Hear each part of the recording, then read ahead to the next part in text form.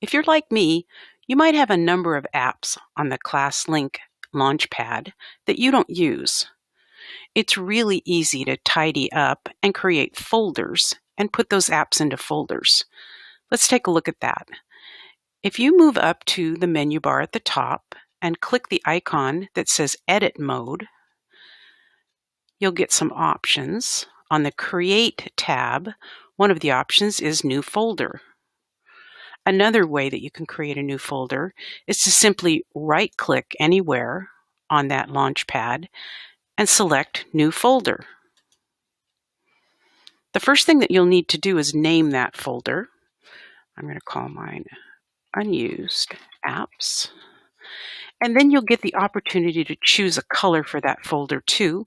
If you click the little thumbnail, and you can choose any color there on the side. When you find a color that you like, click Save, and that folder will usually pop up to the first position. Now, in order to move things into that folder, you have to click the Edit Mode button again so that you can move things around. So I'm going to take this Bookflix and just click and hold and drag and drop it right over the top of my folder. And now you can see that I have that one app inside that folder. Let's do another one. I'll take this one and pop it right into there. And one more. Let's take Epic and pop it right into there.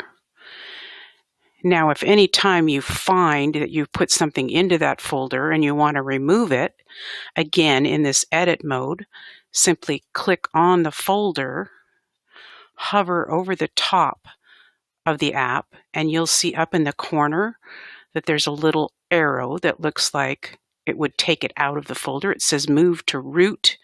When I click on that, it moves it back up out of that folder, and it's now back out on the dashboard.